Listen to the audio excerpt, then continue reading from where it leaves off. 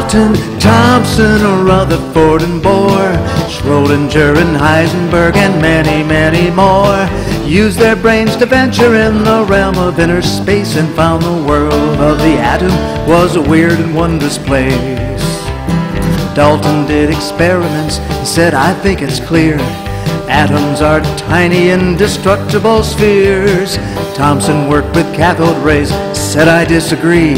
A plum pudding model makes much more sense to me.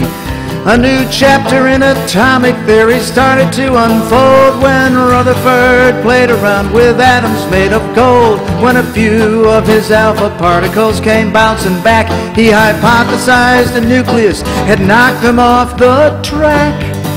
Dalton, Thomson, Rutherford and Bohr, Schrodinger and Heisenberg and many, many more used their brains to venture in the realm of inner space and found the world of the atom was a weird and wondrous place.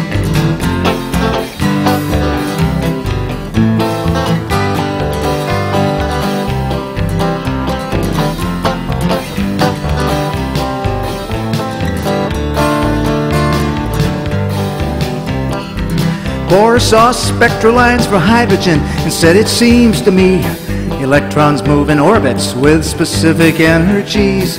Heisenberg said, forget it, there's no way to know the orbit or a path where the electron's gonna go.